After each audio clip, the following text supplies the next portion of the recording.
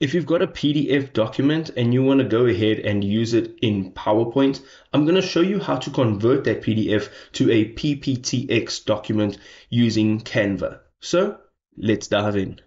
So from the home page, canva.com, we're going to go over to the top right hand side. And as you can see here, there is an upload icon. So we're going to click on upload and upload a PDF from our device.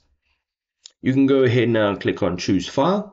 We now have our PDF and it's busy uploading. We can scroll down and under recent designs, just over here, you can see where it is being uploaded. Now I'm going to use this one over here just for example purposes. So you're going to go ahead and click on it to open in a new design.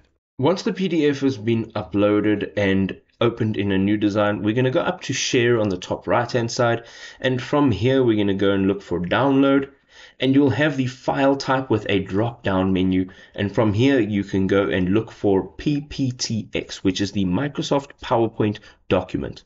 We're going to select this, and you can also select how many pages you want to actually export. So for example, let's say we want to only have page 1 or whichever page you want to download. You can now go ahead and click on download.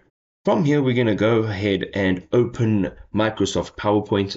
And on the left-hand side, you can see open. And from here, you are going to locate and select the file we just saved. As you can see, I've now opened up that file and it's in PowerPoint, and I can fully customize it and use it in PowerPoint. Now, if this was a helpful guide, you can go ahead, drop us a like, show your support, and we will see you next time, folks. Peace out.